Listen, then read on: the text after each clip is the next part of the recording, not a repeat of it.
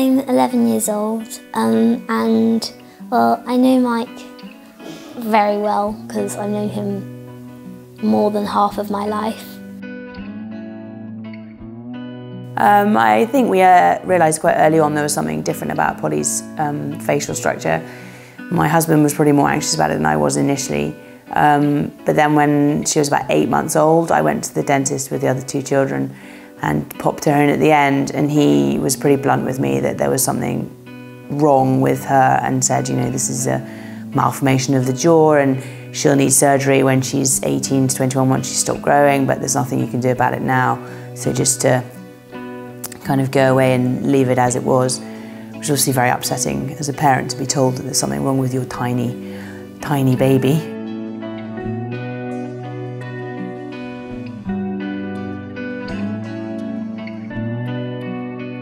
It wasn't just the aesthetics, it was really clear to us that she couldn't eat some foods because her teeth were upside down. She couldn't bite hard bread. I could see that longer term there were going to be functional issues and probably sleep issues because of the way she breathed.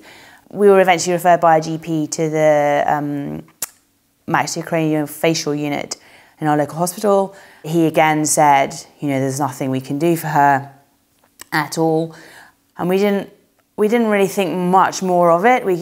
We'd been, as far as we could see, to the top people in the country and had the top advice, and you know, it wasn't good, the prognosis, but we couldn't do anything about it, and we could already see that it was going to have a major impact on her kind of personality or confidence, because she was going to look so different from her siblings and friends. There was a time when someone asked me, what's wrong with your teeth? And I didn't really know, I just said they're kind of a bit off. Just when they think there is nothing more that they can do, they coincidentally run into a cranial osteopath who tells them about Orthotropics. It was actually at a funeral that we met this woman, and she said, well, what have you been told you can do? And I said, well, we've been told we can't do anything. And she said, well, you know, you can. There is something you can do. There are people who treat this kind of malformation very early, and it can be sorted out. And so as we drove away from where we'd been, I was just straight on my phone Googling, you know, and then I unfolded this whole world of orthotropics. So when I first met Rosie and Polly, I was shocked. I can't describe how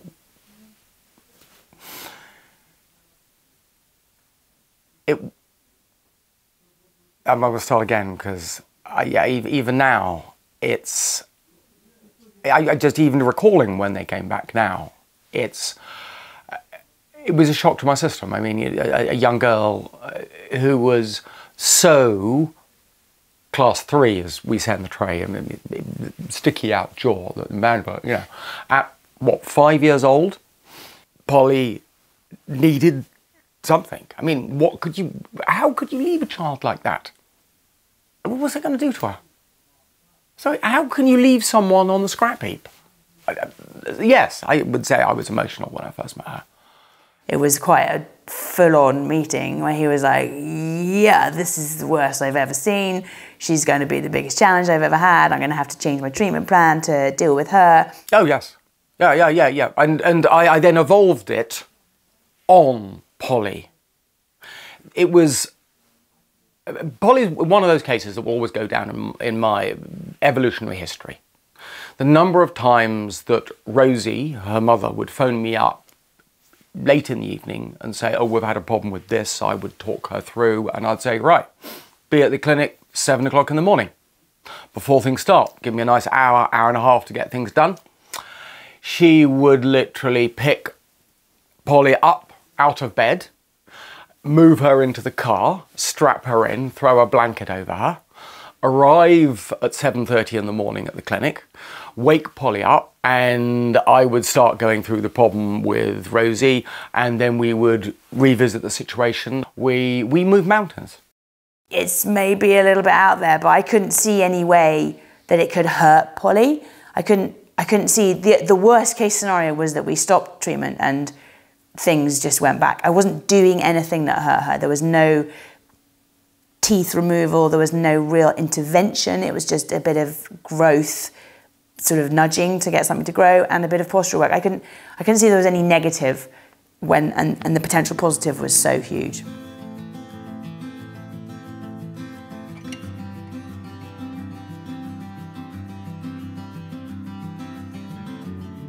The first thing we needed to do with Polly is gain some change in the physical shape. So we widened the top jaw, the bottom jaw a little to a lesser extent, and we literally pulled the top jaw forwards so that she was more normal. Within 6 months, her teeth had gone from, I think, minus 12 millimeters to, which is where her bottom jaw was sticking forward from her top jaw by 12 millimeters, so that's big. But in 6 months we had her teeth the right way around. So really all that happened was that her tongue was being held in the wrong position, and so her upper jaw had never really grown. It wasn't that her bottom jaw was particularly huge, it was just that her upper jaw had never grown. So it was very easy, once you sort of triggered it to grow, it just grew.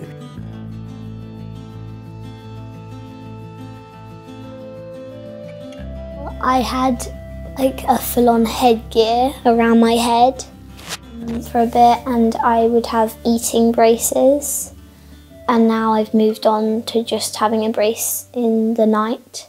It was just a new part of our lifestyle, and it was a definite lifestyle choice to take up this treatment. It's not something you can just, you can't just put it on and forget about it. It's there every single day, and you have to be aware of it and know that you're going to have to drive to Croydon or wind the brace or remember the brace, but it just becomes a habit. It's just part of our lives now.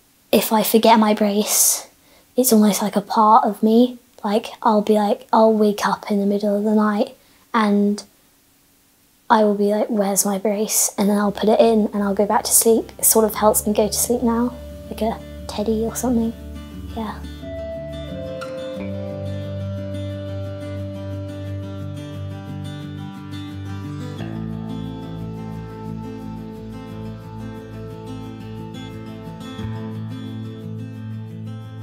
As I say, all my patients are my children.